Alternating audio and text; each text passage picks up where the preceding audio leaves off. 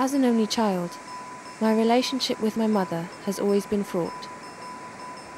I wondered, can mothers and daughters ever see each other as separate human beings, each with their own destiny? I looked at the experiences of two close friends, and my own, to see what I could learn. I always have feelings about my mother, and I guess at the moment I'm not connected to those feelings.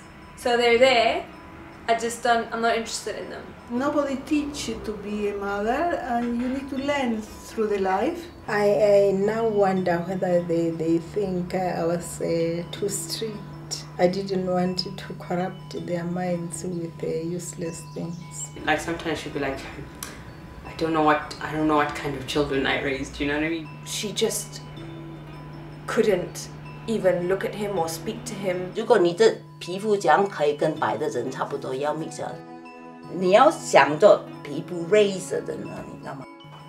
And we went from speaking nearly every day to not speaking for the best part of a year. 心很痛，